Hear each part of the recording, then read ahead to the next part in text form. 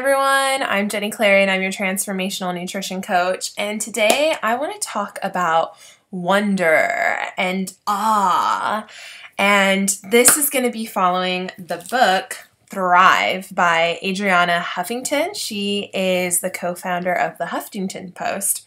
If you guys want to find out more about the book a day, check out the links down below. So I immediately turned to the section of the book, and it was called Wonder. And it starts with this quote saying, "Men go forth to wonder at the heights of mountains, the extents of the oceans, and the courses of the stars, and omit to wonder at themselves." St. Augustine. And I thought this was so beautiful, and I knew that I had to read this chapter because this is what I'm all about. I definitely would wonder and want to travel and go to all these amazing places, but I failed to really know who I was and what, and explore that and have that as an amazing adventure, And so when I was reading into it, Arianna shared this really beautiful poem about nature. And this is why I love nature. And the poem is by Albert Huffstickler. So it says, "We forget we are mostly water till the rain falls, and every atom in our body starts to go home." I feel like I need to re-say that again because I kind of messed up. "We forget we are mostly water till the rain falls and every atom in our body starts to go home." I thought that was amazing because that's how I feel when I go back to nature. And this is the power of nature and why I'm always like, try to connect back with nature. Sometimes it doesn't happen because of this. And I love how she puts it. "Countless things in our daily lives can awaken the almost constant state of wonder we knew as children. But sometimes to see them, we must look through a different set of eyes. The triggers are there, but are we present enough to experience this?" So having this constant state of awareness, because a lot of times we're just checking out every single day and we're just going through life like as zombies. So if we have more of this awareness built in, we're able to enjoy life more, feel more fulfilled, and get the pleasures in life and the cravings that we want, what we truly want, what we truly hunger in life. And so I love how she talks about this, and how, sometimes as scientists, sometimes we're so logical and on our methods. And I love how she's like, "Our proud scientific age is rooted in wonder. Men were first led to the study of philosophy," wrote Aristotle, "as indeed they are today by wonder." So, everything in life is because of this wonder that we naturally just want to know about. And then she kind of goes on, because I think a lot of times, sometimes we don't really explore who we are because of maybe what we grew up and experienced through religion and stuff like that. So I love how she talks about this.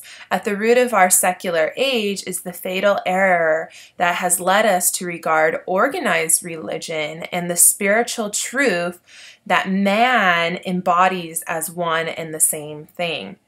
This has caused millions to deny the reality of the latter because they have rejected the former, the impulse to know ourselves, which after all is a key component of spiritual seeking, is as deeply imprinted within us as our instincts for survival, sex, and power." And I love this because I think a lot of times we're all spiritual. We are at our deepest core spiritual beings, yet we label like only certain people are spiritual. There's definitely, I really do believe we have certain pillars that we are more in tuned with. So people who are in business are more in tune to their wealth pillar. But that doesn't make them bad, you know, or more people are in tune into their health pillar or, you know, their spiritual pillar, you know. So in that aspect, you can be more in tune to that and be kind of resonating with that field more. But in all of those areas, you need to be balanced. Like a balanced life is what we need, right? And we don't have.